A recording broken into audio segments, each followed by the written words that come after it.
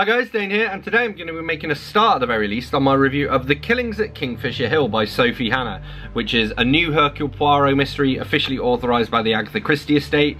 As always, I'm going to read you the blurb, then I'm going to go through and check out some of my tabs, and I'll share my overall thoughts and rating at the end. So, Dane reads...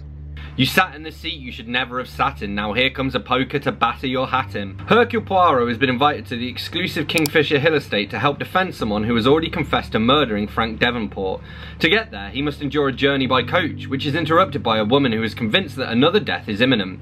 Later, a body is discovered with a macabre note attached. Could this new murder and the incident on the coach be clues to who really killed Frank Devonport? And can Poirot solve the mystery in time to save an innocent person from the gallows?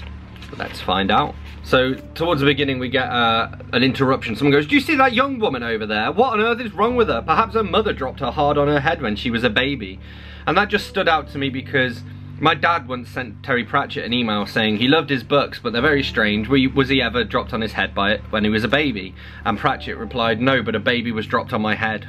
Which is very good. Poirot says, "It is unwise to read while in motion. It makes for the bilious stomach." I always read while in motion. I love reading in cars and on buses and trains and things. And so we learn about basically one of the characters. He stole from his parents and invested the money, basically paid them back and did this all without their knowledge, and then used the excess to set up some schools.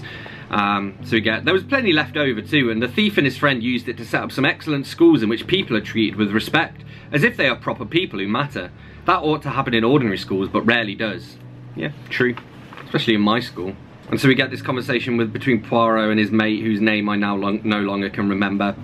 "I hope our collector arrives soon," I said. "A person can only take so much exposure to this weather before hypothermia sets in." "Console yourself with the knowledge that it is worse for me than for you, mon ami.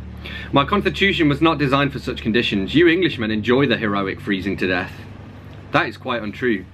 Do not tell me that you have not heard of Robert Falcon Scott and his doomed voyage to the Antarctic. Was he not an Englishman? And Kaz from Cats and Camera has talked about that a lot. The guy was an idiot. He took ponies instead of dogs, for example. And then somebody from the coach ends up at the place that they've gone to investigate this murder. It's all very suspicious. And we get this great thing. They call him, well, we get this. "You will disregard Daisy's lies and you will leave my home immediately. Richard will drive you and your epicene lickspittle back to London. Richard, do as I ask at once. I want these two blackguards out of this house." And we get, the words epicene lickspittle, quite the most unpleasant thing anyone had ever called me, echoed in my head as I waited for Poirot to begin his questioning of our driver. I just thought that was a very amusing little thing to call somebody. We get a reference to Romeo and Juliet. "I had studied it at school and its lessons had stayed with me. Pursue your romantic urges with no thought for what society will allow, and there is a good chance that you will end up in a disadvantageous situation." And Poirot, it's interesting, he says, "There's a moment in each case when suddenly, before the mystery is solved, he sees enough of the picture to know for sure that it will be solved. And in that moment, he experiences the same emotions he would as if he'd seen the answer, but it's also that then kind of forces him to keep hunting down the true solution." They go off to Holloway Prison. He says, "I have visited many in the course of my work for Scotland Yard and have found none to be pleasant, but Holloway is the worst of all. I have never been able to tolerate the suffering of women very easily, and within those walls there is little else to be found." And we get some casual reference to like spousal abuse. So somebody goes, stop it right now or I won't be held responsible for what I do to you later." So there's a guy who names his dogs Pound and Sterling after the Great British currency, which I thought was amusing. And we have a character here, she goes, "He was with me, Monsieur Poirot, and you might think I would say that even if it were untrue, but I would not. People need to face the consequences of their actions, whether one is related to them by blood or not. Percy Slemley, if you ever break the law, I shall report you straight to the police, nephew or no nephew." And my mum always said that to me. She was like, "If I ever catch you breaking the law, I'm going to tell the police." And then we have a doctor here who is anti-abortion. Oliver's narrative became rather oblique at that point, but he did say that the Harley Street doctor who was attending to his dying father would not help them, though he easily could have. Oliver called him a hateful man in one breath, then with the next he was denouncing his own appalling behaviour and praising the doctor's wisdom and judgment. Good old doctor, say I, if he would not help Oliver and his lady friend to get rid of a baby. Doctors are supposed to save lives, not end them when they've barely begun. To be fair, I'm not sure whether he was actually talking about abortion or getting rid of a newborn child, which is obviously a different thing.